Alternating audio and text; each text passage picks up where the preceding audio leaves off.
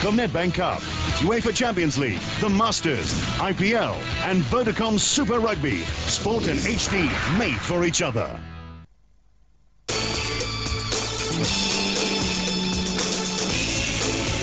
Spur is a proud sponsor of SuperSport's Let's Play initiative.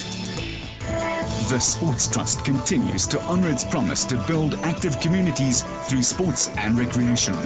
We do this by supplying sports kit, equipment and sports facilities to disadvantaged rural communities. We wish to thank our Board of Trustees who continue to give all South Africans a chance to realise their sporting potential.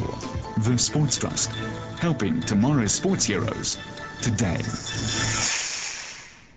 Hi there from Amelia and Paulik, and welcome to this week's Sports Trust Update. Good to have you along. Well, you may remember a couple of months back we had quite a colourful crew in the studio. Well, I can tell you that they're all back, wings and all, pink, all happening here in the studio, and it all revolves around the Unogwaja Challenge, which, if I can just quickly recap, is 4 guys who are making their way on a bicycle from Cape Town to Durban, and they're then going to proceed to run the Comrades Marathon. So it's a hectic challenge, and they've been frantically training. They're doing all of this in conjunction with the PinkDrive, and of course Sports Trust is on board as well, so it's all very exciting indeed, and I can tell you a fair amount of training has been going on in the background. But the reason why we have everybody back here again today is because there are a couple of more exciting developments that have taken place. Before we delve into those, let me introduce you to everyone. On the far side, we've got Professor Andrew Bosch. He is the University of Cape Town and Sports Science Institute representative here today. Welcome to you. Okay. And then we also have the founder of the PinkDrive, Nolene Cochin. Welcome, nice to see you. Thanks, Leanne. And then the brave man in the pink bra, John McEnroy, who is an Unogwaja Challenge part. There we go. Prof, let me start off with you. An exciting development, the involvement now of the Sports Science Institute. Well, what exactly are you guys bringing to the party? Well, the Sports Science Institute of South Africa and UCT Sports Science is offering nutritional advice about sports nutrition for the event, guidance for training, and facilities to try and optimize that training. Okay. And I take it things have stepped up a level now, John.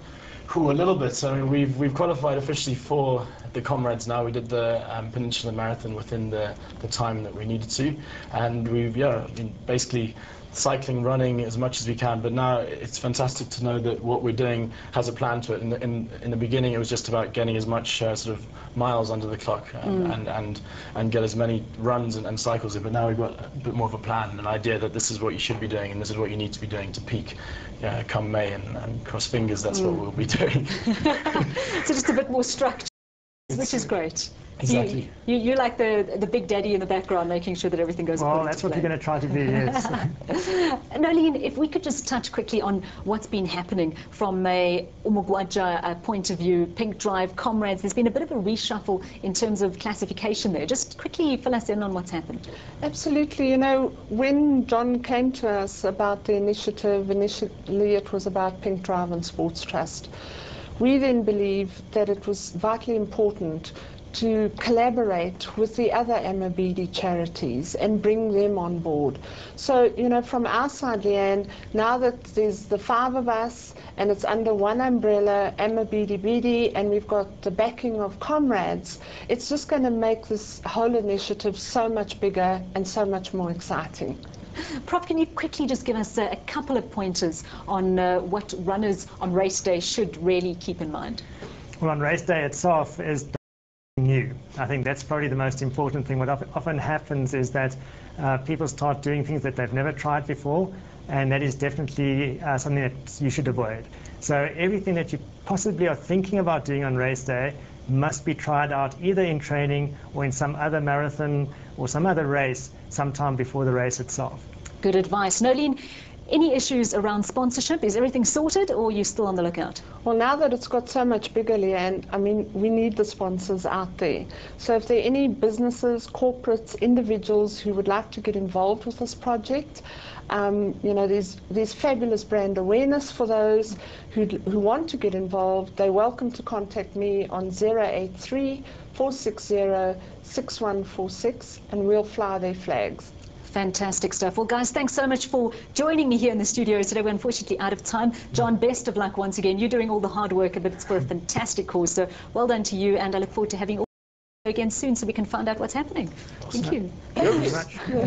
Right, well, that then is a wrap from this week's Sports Trust Update. Until the next time, bye-bye. The Sports Trust continues to honour its promise to build active communities through sports and recreation. We do this by supplying sports kit, equipment and sports facilities to disadvantaged rural communities. We wish to thank our Board of Trustees who continue to give all South Africans a chance to realise their sporting potential. The Sports Trust, helping tomorrow's sports heroes today.